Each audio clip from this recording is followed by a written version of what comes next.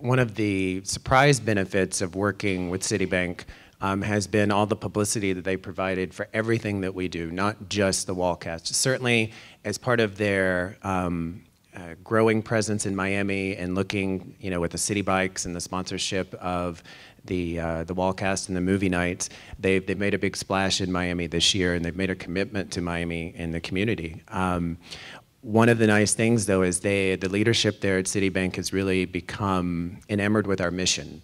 I think a lot of times when you look at sponsorship opportunities of this size, sometimes the corporate sponsor may look at the nonprofit as a means to an end to reach particular demographic groups or clients.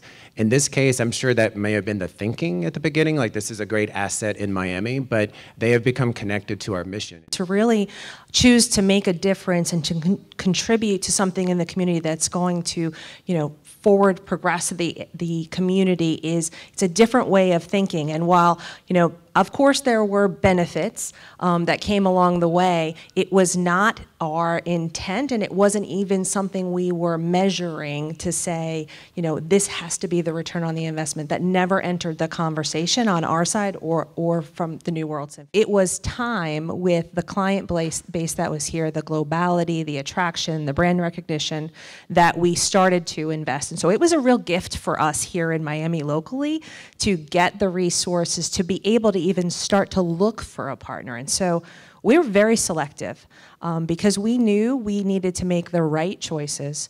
And as I mentioned earlier, a big part of that starts with reputation.